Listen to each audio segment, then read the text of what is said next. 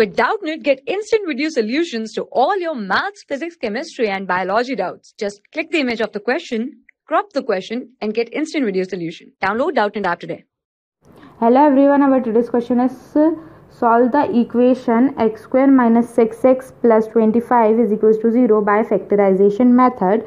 So we can write this equation x square minus 6x plus 25 is equals to 0, and we can break the 25 in 9 plus 16. So we can write it as x square minus 6x plus 9 plus 16 is equals to 0, and if we can see that we can write it as x minus 3 whole square minus 16 I square, because we know that the value of I square is minus 1. A square minus b square is a plus b and a minus b, so we can write it as x minus 3 minus 4i, because it becomes the 4i whole square, and x minus 3 plus 4i is equals to 0. So the value of x minus 3 minus 4i is equals to 0, and x minus 3 plus 4i is equals to 0. So the value of x is 3 plus